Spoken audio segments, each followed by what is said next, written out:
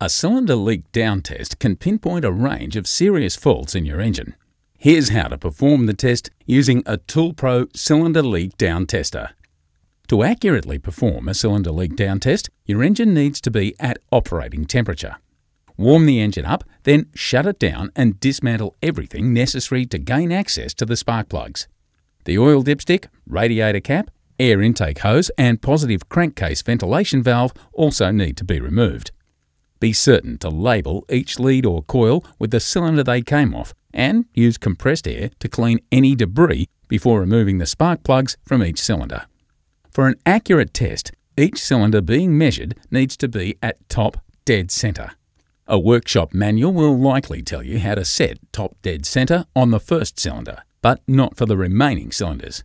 A crude way to determine this is to figure out where the compression stroke is. Place a long screwdriver down the spark plug hole and turn the engine over slowly by hand until the screwdriver just begins to lower. Now, thread the adapter hose and suitable fitting into the spark plug position. Connect a workshop air compressor to the regulator on the leak down tester and ensure that the regulator on your compressor is set to no more than 100 psi. Before attaching the leak down tester to the cylinder, turn the inbuilt regulator until the needle on the percentage gauge reaches 0.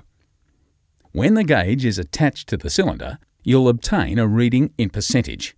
The acceptable value is determined differently for each engine, but if the value is 20% or even worse, there may be significant wear or damage in the engine.